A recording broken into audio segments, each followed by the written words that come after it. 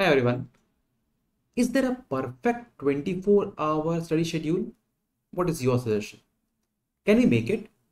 Well, the two types of students, again, one of those who will just study and study whatever happens. There's a tsunami, doesn't matter. They will just they will take their book and go out of tsunami.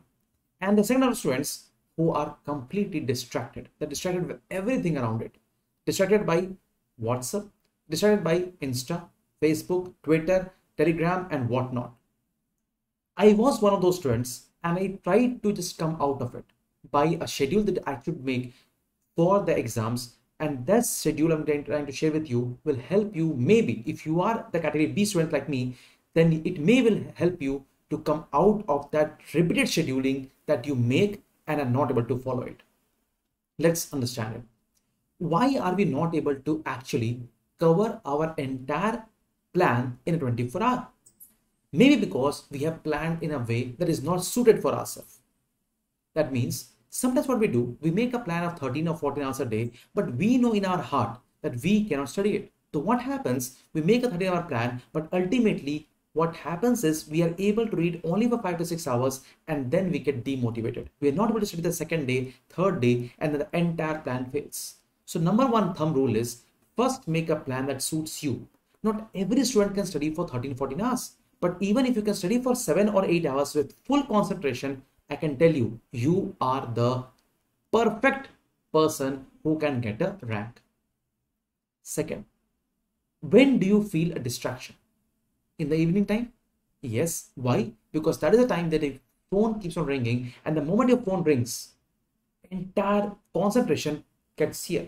And what you say is, oh, there is a message and you need to reply to it, right? There is a video, you need to watch to it. When you come out of it in the evening time, already 1 or 2 hours is gone. And then comes a phase when you see a question on a telegram and that you're not able to answer while your friends are answering it correctly.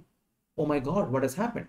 So ensure one thing, that you will not go to follow those questions which you do not know, and that too from Telegram or any other group. So I was asked one question. So I'm not able to answer a question while my friends are. So what is happening to me? The reason is, don't worry about the friends. Worry about yourself. You don't know the answer? That's okay. But is that question in syllabus? And then you don't know the answer? Don't worry. Focus on what you know and do not focus on what you do not know.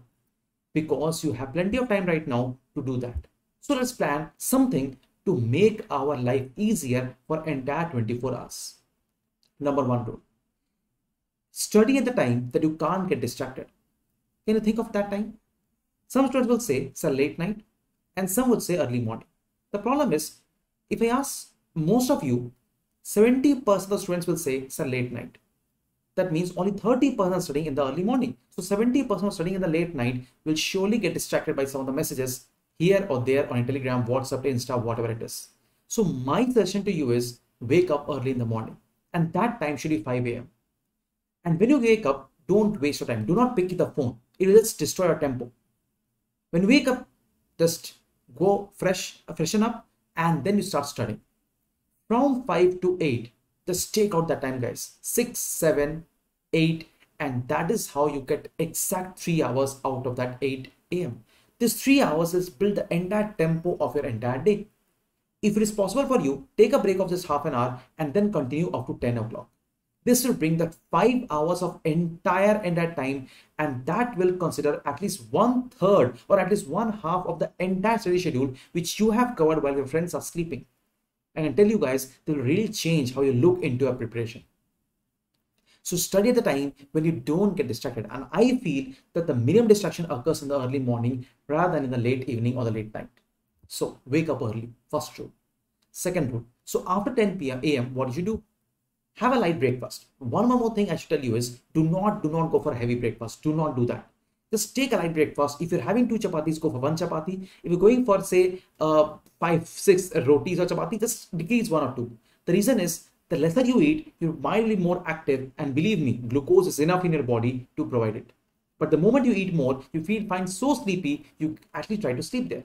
But yes, if you at all want to sleep at 10 o'clock to 11 o'clock, 1 hour sleep, and you get freshened up. What do you do next? So from that 11 o'clock, just go to that 2 o'clock. From 11 to 2, you again get that 3 hours of time. And believe me, your work is done. 5 hours in the morning, 3 hours in this afternoon, and believe me, guys, this is the schedule that you want. In the afternoon time, again, you may have a half or 1 hour sleep. It depends. You're not very close to the exam, because exams happening in 2 p.m. will again destroy tempo. So yes, 1 or 2 weeks before the exam, you can just change the evening siesta. In the evening time, if you want to go out, you should go out. Yes, but do not go out to the place where you need to get ready. So you just spend so much time getting freshened up. You just comb your hairs, you wear that shoes and your pant and shirt, and that will waste your time. Just go to the park. Why to get ready? Go to the park in a simple jeans and a simple jockey or whatever you want to. But that will just decrease your time in spending. Want to decrease your time spending just for getting ready. Got your friends, talk to them, speak to them about your heart, and if possible, revise a chapter that you have read in the morning. But for that, you should have a friend who can actually study with you. When you come back, now you have the maximum distraction from 7 p.m. to 10 p.m. because now you're looking into WhatsApp, Insta, or a Telegram. You see a message in the Telegram, you see a question, and you get distracted. Oh my God, I don't know the answer. Am I right? What is happening to me? Well, guys, I tell you, 90% of questions sent to me on Telegram, I do not have any clue what is the answer. I search on a book and give you. I do not know from where the question actually comes. Believe me, those questions only allow you to distract you. Just focus on what you know, because you know that the last 2 year questions are more than enough, including the topics in and around it. Okay, now what then? So from that 7 p.m. to 9 p.m., just solve at least a few questions, at least MCQ. If possible, try to solve the MCQs with your friend and try to exclude the options one by one. That will give a good idea of how to solve an MCQ. Take a light dinner and go to sleep at 11 p.m. to wake up early again at 5 a.m. in the morning. Well, this way, you will at least be able to study for 12 hours, but that is possible only when you give the morning time completely to study, and you take out that 5 hours initially in the morning so that the entire day gets set up. What more you can do? Well, if your relationship, the moment you go to sleep at 11 o'clock, your boyfriend or girlfriend speaks to you and say, "Hello, Babu, are you sleeping? So right?" And that again destroys the entire tempo. Just tell your friend, boyfriend or girlfriend, just tell them, at this point of time, I want only and only study. If you are true to her, or she is true to you, or he or she are true to themselves, you will never ever have that area where you actually go to a breakup. Just please understand me, relationships can wait, but this time can't. So ensure that you are reading and studying with the entire dedication. If you want to study, if you want to study with them, study, but only study. Do not waste your time, because relationship may not be very good at this point of time. I hope you're understanding what I'm trying to say here. Finally, when you have this in your hand, just have confidence. Believe me, if you're able to study for 10 to 12 hours a day with complete dedication, with a good plan that you have, that is what you need. Nothing more than this. You don't need anyone to guide you more. You just need to have the 10 to 12 hours a day, and you will be through in the coming exams. I hope you like this video. If you liked it, please like this video and subscribe to my channel. I'll give you just more inputs. Let me know what else you want, and we'll meet again in a few days. Thank you. God bless you all. Stay healthy.